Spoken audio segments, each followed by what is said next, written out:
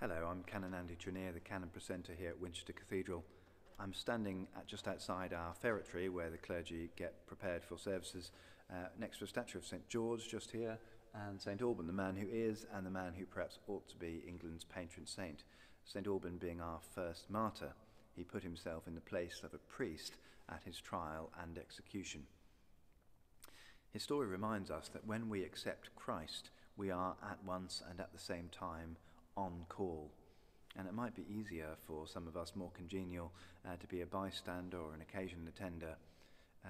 It might be more congenial, as it were, to paddle in Christian shallows. But the reality is that God is as vast as an ocean, and his life as deep as the deepest ocean trench. And in the Christian life, the tide of God is always pulling at our ankles, drawing us off the beach and into the deep.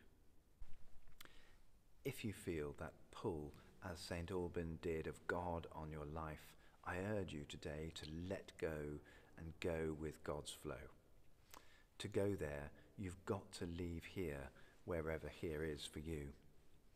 For St Alban, whom we remember today, surrendering to God's will meant a sacrifice which was immediate and immense.